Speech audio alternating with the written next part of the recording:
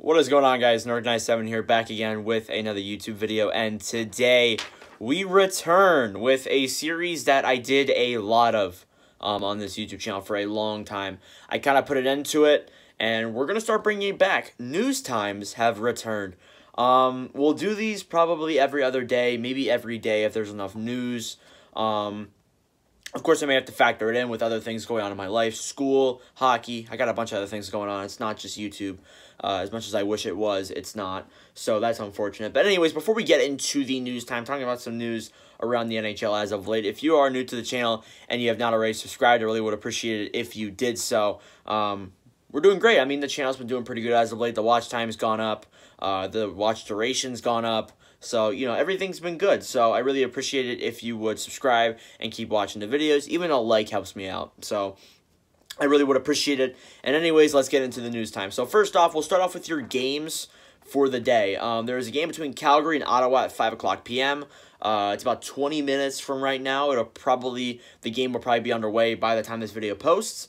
Pittsburgh Penguins take on the Washington Capitals at 7 p.m., which, by the way, I don't have it mentioned in my notes here. Sidney Crosby, Chad Ruhwedel, Brian Dumoulin, and Marcus Pettersson will be making their returns to the team tonight to face up against the Washington Capitals. So we'll see what happens.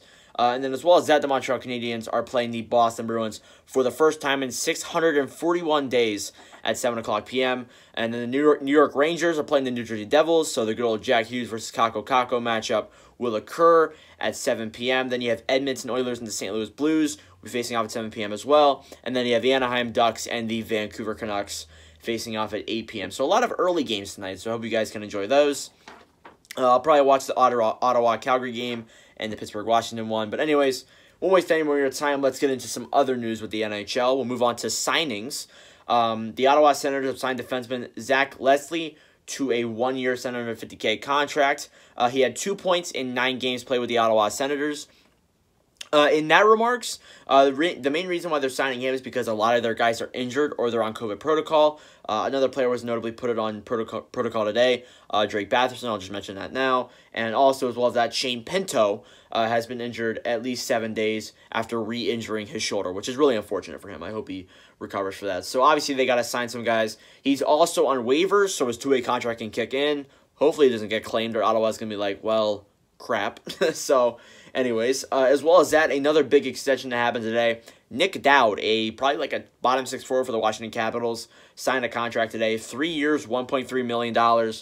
He has 1 point, 1 goal in 9 games so far. So, I mean, that's an all right contract. I mean, 3 years may look at that a little bit extreme. As I said before with other contracts on the channel, term always scares me. So, that's the thing you got to point out there as well. Moving on to injuries, as I already mentioned, Shane Pinto missed 7 days, Batherson in COVID protocol, as well as this, Dmitry Askin, a new signed forward coming from the KHL with your Arizona Coyotes.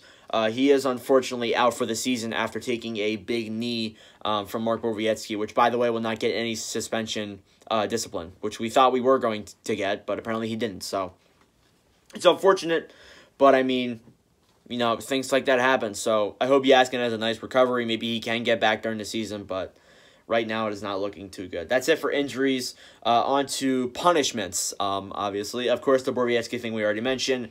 We have 2 fines we got to talk about.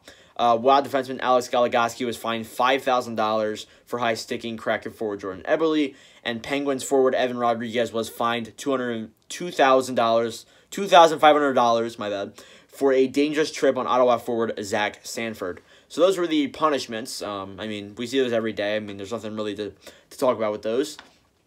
And we got some other news here. Other news, I only have one thing, so this is going to be a pretty short news time. Montreal head coach Dominic Ducharme is apparently on the hot seat via Pierre LeBrun. So, Canadiens coach there.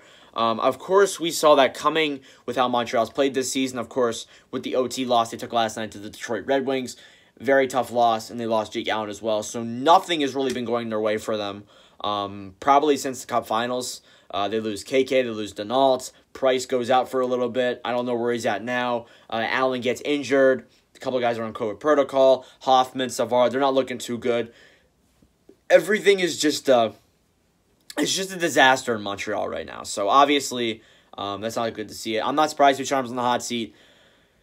But I mean, you got to start thinking here. You got to start thinking like Bergevin's probably gone. The new GM who comes in, if Bergevin doesn't already fire him, he'll probably fire Ducharme.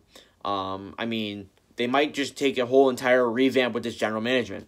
And I mean, I wouldn't really blame them if they went that way, because when you look at the team right now, you know, Cole Caulfield's struggling. He scored his first goal of the season, period. Not just NHL or AHL, his first goal of the season, period, yesterday against the Utica Comets. So, I mean, everything's just a big blob right now for Montreal, so it's not looking too good. So, anyways, that's all I got for news time today. If you guys enjoyed, please make sure to leave a like, hit that subscribe button. I really would appreciate it. That'd be great to see. Anyways, thank you for watching Friday Sports Late, and I will see you guys in the next video. Adios.